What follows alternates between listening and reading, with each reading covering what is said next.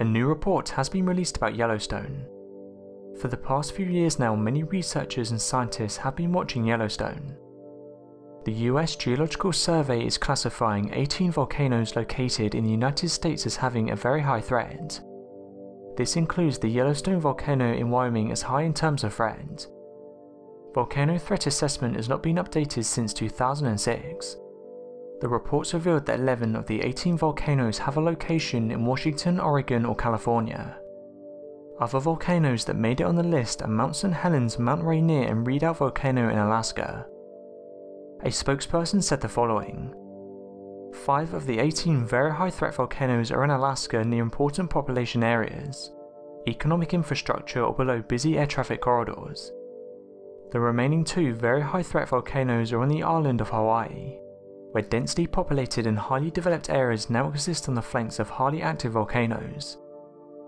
Of course, some people have been worrying that increased explosions could cause increased activity below and above the surface. With all this activity, it has led scientists to speculate the largest supervolcano in the world might be about to erupt.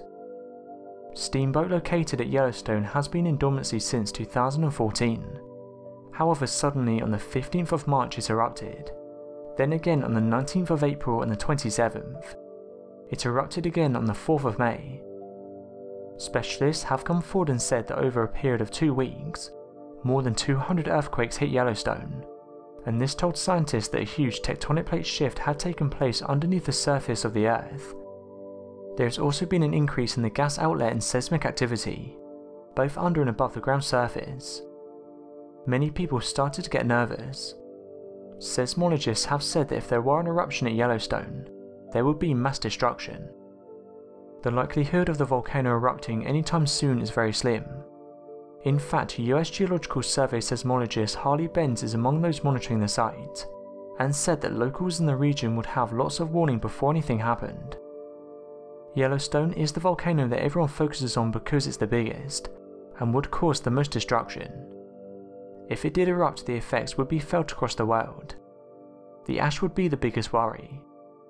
The fallout would include short-term destruction of Midwest agriculture, and rivers and streams would be clogged up by grey muck. Yellowstone is currently at green level, but is being monitored very closely by scientists.